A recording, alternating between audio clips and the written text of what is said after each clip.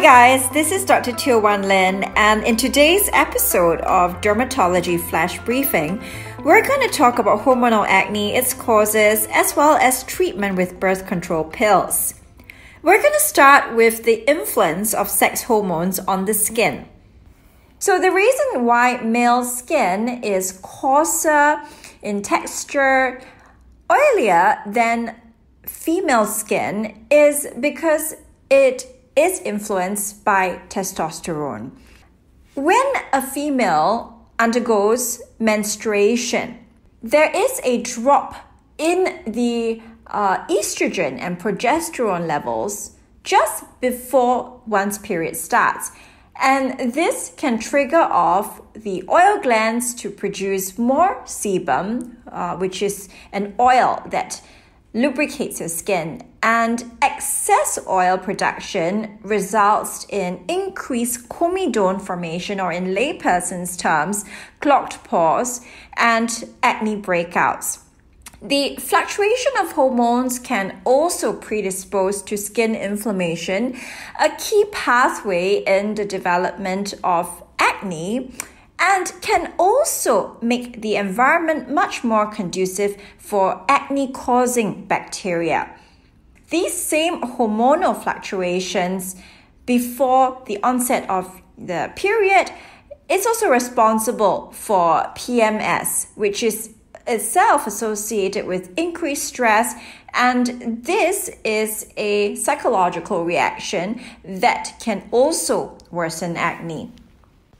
The way birth control pills work in the treatment of adult hormonal acne is via manipulation of the levels of circulating sex hormones. Most oral contraceptive pills used for the treatment of acne specifically contain these two ingredients, a derivative of estrogen, as well as cyproterone acetate, itself a progestin medication that is also an anti-androgen, meaning that it counteracts the effects of testosterone. So this means that if you have higher levels of circulating estrogen, which is physiologically the case for men versus women, you're going to expect softer, smoother skin.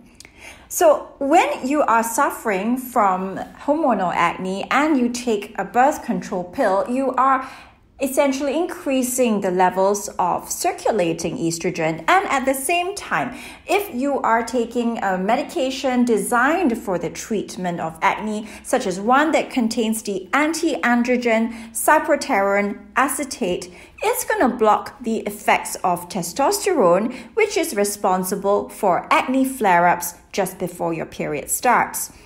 Sometimes you do observe this phenomenon amongst women who have been on the birth control pill for several years and sometimes decades. And suddenly, when they are thinking of starting a family, there is an abrupt withdrawal of this supply of estrogen that the body is so used to, and they develop hormonal acne. That can be a physiological reaction which can settle by itself within a month or 2 months, but it can also be a symptom of underlying polycystic ovarian syndrome, or PCOS. PCOS manifests in women with the following symptoms: increased hair growth, what we term as hirsutism, adult onset acne that's also recalcitrant to treatment, and also weight gain and irregular periods. The treatment for PCOS also involves taking contraceptive pills to regulate the circulating amounts of estrogen. When you are on a contraceptive for decades, it is possible that it disguises the fact that you actually have polycystic ovaries. So when you stop it and you develop these symptoms, it could be a sign that you do need to have a gynecological follow-up to evaluate your condition. Are the effects of birth control pills temporary?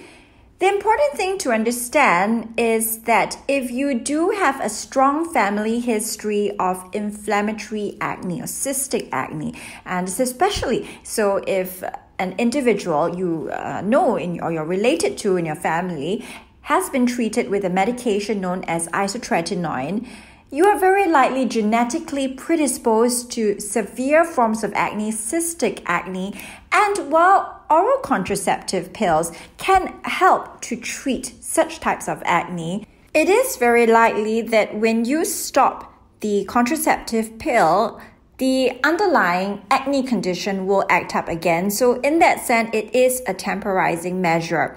But how acne itself should be treated is not merely with oral medications, or if you're using an oral contraceptive pill, it shouldn't be the only therapy you're on. So it's a combination of physical therapies in the form of blue light treatment, chemical peels, microdermabrasion, certain types of lasers, combined with topical therapy, which can include anti-inflammatory botanical actives.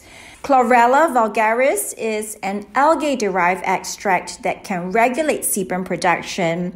The traditional acne medication in the category of retinoids would be medications such as tretinoin, adapalene. So these reduce the occurrence of comedone formation, but can also have medium to long-term side effects such as increased dryness of the skin, what we call retinoid dermatitis. A promising ingredient in the treatment of acne is a TCM-derived herb known as berberine.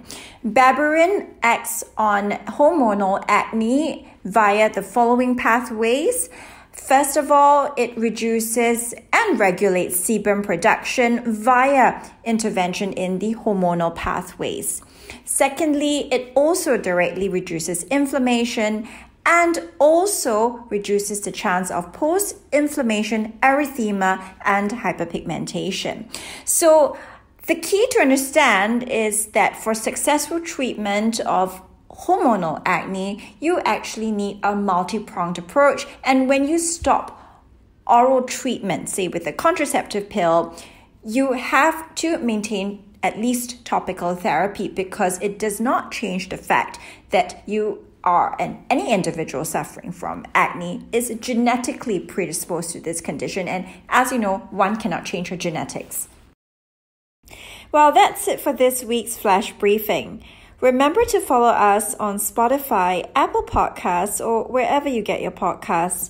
You can find me on Instagram at Dr. Teo Wan Lin, where I give regular updates on the latest podcast episodes. Thank you for joining us and see you guys next time.